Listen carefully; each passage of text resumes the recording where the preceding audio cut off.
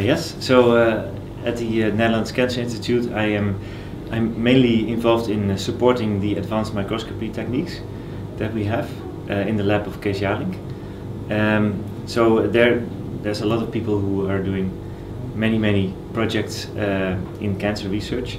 So I myself am now involved in, for instance, in a project where we try to develop a very fast single image frequency domain FLIM technique. This is we use a special camera that records 2 different phases at the same time, and then we can get a lifetime image in one single exposure, and in that way we can measure with 20 frames per second. We can measure lifetimes. So this is very nice and a very technical thing. So, but we have also other things. So the lab of Kees Jalink is historically mostly involved in invadopodia research. So invadopodia are actin-rich parts of the cell that structures in cancer cells that the cell uses to degrade extracellular matrix, and they use it for in metastasis. So there's many other things. How will your results help to develop new drugs or fight against cancer?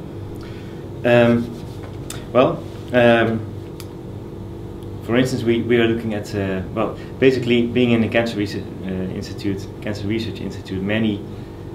Actually, all research is aimed towards better understanding of cancer, and I myself am, like I said, I'm involved in supporting many of these research projects. So we also have a lot of super resolution imaging, where we look at clustering of receptors, which is important in cancer, for instance. I am also supporting the high content screening, and in there we do screens for siRNA screens and compound screens, which are really directly. Then you really look at which compounds do cause cancer cells to die more efficiently, and. Do super resolution microscopy or CLAM help you to pursue new research approaches? Yes, very much. So we use super resolution on a day-to-day basis. Especially we have 2 PhD students that are continuously involved in all kinds of super resolution projects. Like I said, one of them is receptor clustering.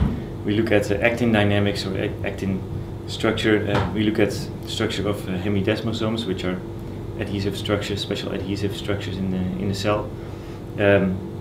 So all of these things would be impossible to look at with the conventional techniques, and now with the super resolution we can get much better details and really pursue the questions that, some questions that, so I wouldn't say that every question can be answered by super resolution, by far not, but certain type of questions definitely yes. And also being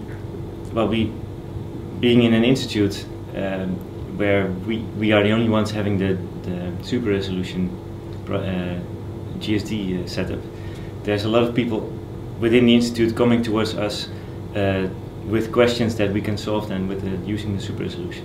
Yes. What do you think of the new light sheet module for the SP8 platform? The light sheet module, yes, I think it's a fantastic idea.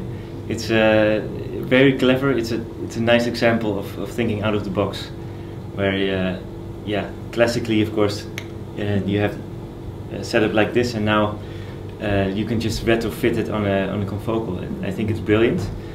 That said, it's still it depends on the application. So we would be interested in screening spheroids, for instance, and I've just been at a workshop where it looks like, so you can get very nice images of these spheroids, but if the sample is really dense, then it becomes more and more difficult to penetrate, and because of the scattering of the light, it becomes yeah, your image quality goes down. So this is something that yeah, that needs to be worked on at some point. But of course. How do you rate the options to upgrade the Leica TCS SP8 confocal with different modules? Yeah, that I also find a very good idea.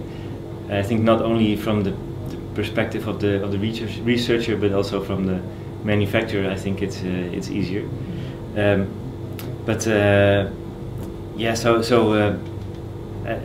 I think indeed, like was mentioned this morning, it is great if you can buy a relatively with a small budget, you buy a relatively standard microscope setup, and then if you need a special technique, you upgrade it, and for a relatively small price. So the drawback, I think, is that if you want a machine that can do everything, so you can have that. But so for instance with the light sheet, you want to follow for many days, or also in live cell microscopy, we want to follow for many days the same sample.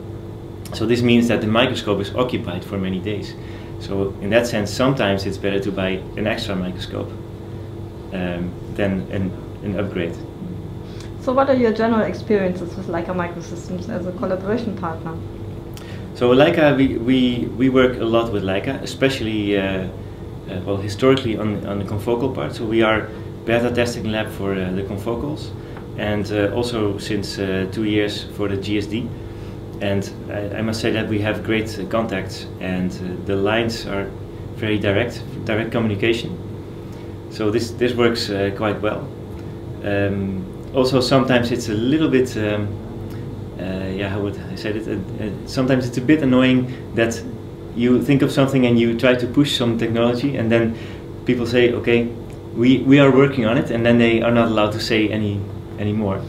So this is sometimes a bit, yeah, tricky. Exactly. Okay. But in general, they're very good. Yes. Thank you very much. No problem. Thank you very much.